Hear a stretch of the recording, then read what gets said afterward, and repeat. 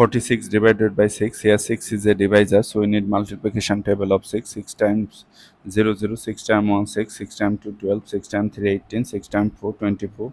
To find out the multiplication table of 6, just add 6 with the previous step. 0 plus 6, 6 plus 6, 12 plus 6, 18 plus 6, 24. This process will continue. 6 goes into 4 how many times? 0 times. As 4 is less than 6, 0 times 6, that gives you 0. Subtract, you are getting just 4. Bring down the next digit. 6 goes into 46 how many times? 8 times 48, which is getter, so 7 times. 7 times 6, 42. Subtract, you are getting 4. So our answer is 07 means 7, remainder 4.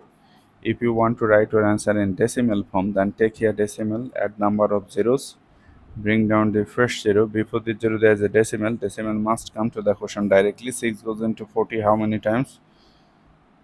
7 times 42, which is getter, so 6 times. Write 6. 6 times 6, 36. Subtract, you are getting 4. Bring down the next 0. 6 goes into 40 how many times? Again 6 times. 6 times 6, 36. Subtract, you are getting 4. Bring down another 0.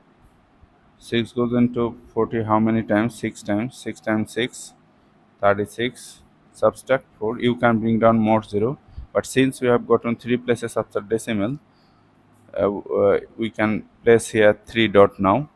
So our answer is 7.666 dot dot dot. If you want to write your answer in another form, then you need to place a bar over 6. 7.6 bar is the another form of writing answer.